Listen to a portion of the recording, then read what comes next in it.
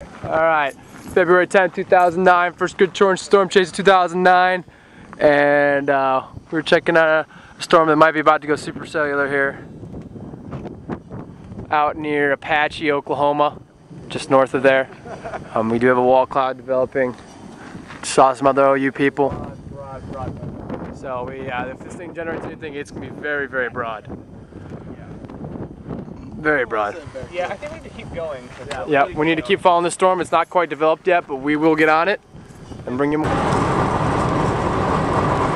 It's recording. The Union City storm has a really nice hook on it. Some nice storms we're chasing. 75 dBz. Storm that we're on is just now due east of Gracemont. The updraft is west of Pocasset. Another radar scan just came in, looking good.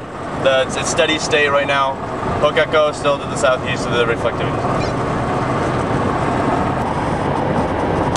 This storm is going to pass right over Union City, Yukon, and then north, and then extrapolating further to Edmond. So that would be the line that it's traveling.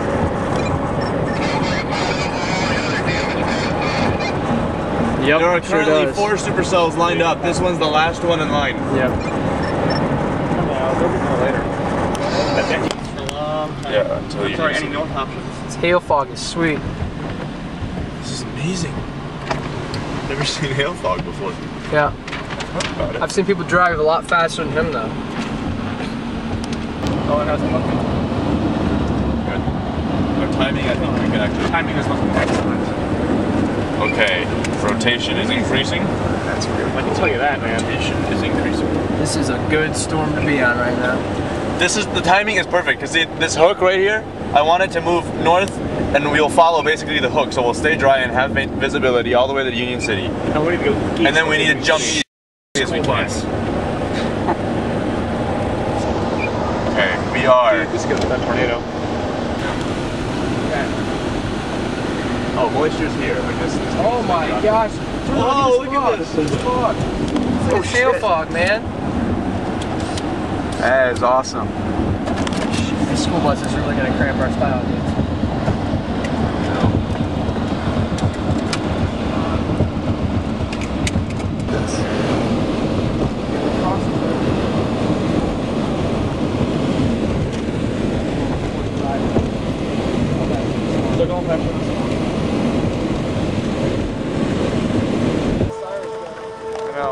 Well, got a tornado siren going off. Here's our updraft over here. You can see the parcels getting sucked up into it. Warm updraft. We're in some cold air right now though. We're worried about it cutting this thing off. Yeah, all of this hail fog and 45-degree temperature right now. Oh wow. 48 according to car.